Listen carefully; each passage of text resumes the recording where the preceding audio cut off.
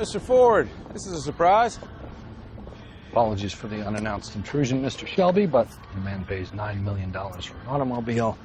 He ought to at least be able to see it. Well, that sounds reasonable enough. Yeah, go on, Mr. Ford. Hop on in. Go on. You want me to... Just see what $9 million feels like. Just to hold me right there, and you take my hand. Oh, God! Sat on my nuts. We're going to build the next one for comfort, don't you worry. You ready? The name on the middle of that steering wheel should tell you that I was born ready, Shelby. Hit it. Attaboy. Oh, that's got a little kick, doesn't it? Whoa. Whoa. Oh, my God. Oh, my God. Oh, my God. Yeah, baby. Yeah, baby. About right now, the uninitiated have a tendency to soil themselves.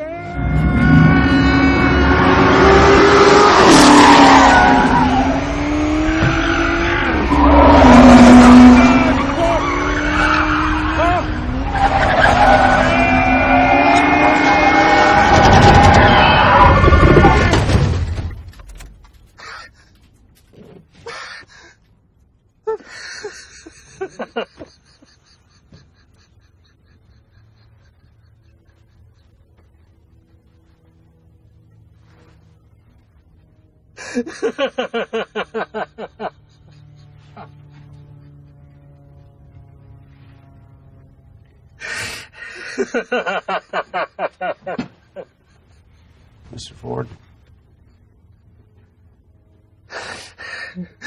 You okay?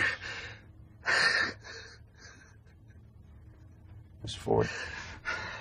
You all right? I had no idea.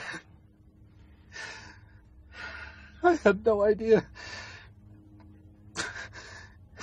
I wish my daddy, he were alive to see this. To feel this.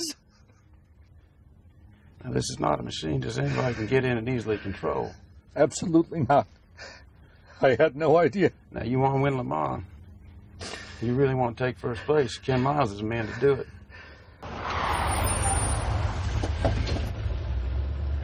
Good timing. Now, he knows this car because he helped me build it.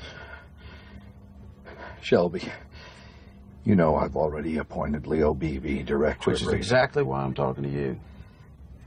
Now, you let Ken Miles race Daytona. If he wins, he gets to drive Le Mans. And if he doesn't? Ford Motor Company gets full ownership of Shelby American. Lock, stock, and brand. Forever.